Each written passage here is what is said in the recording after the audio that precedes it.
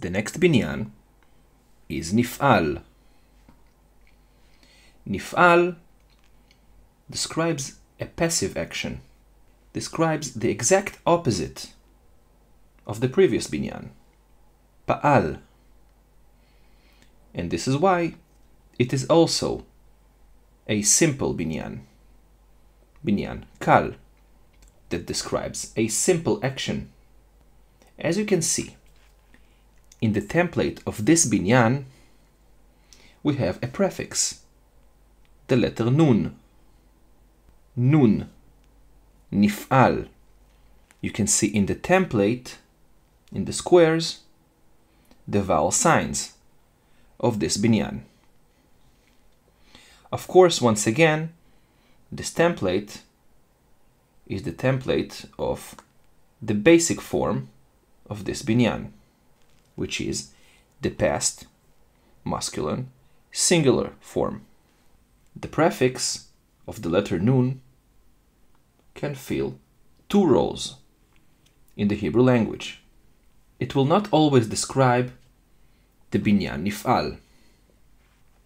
As you can see here, in the top two words, we can see a word, the three shoresh letters, and the nun as a prefix.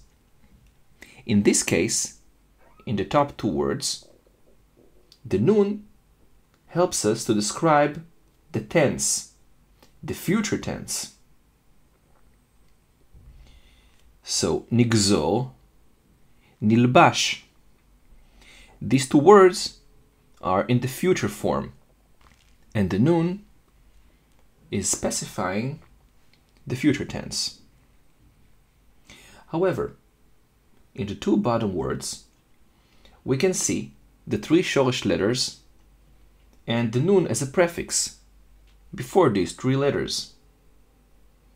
And in this case, the prefix nun is specifying the binyan nif'al.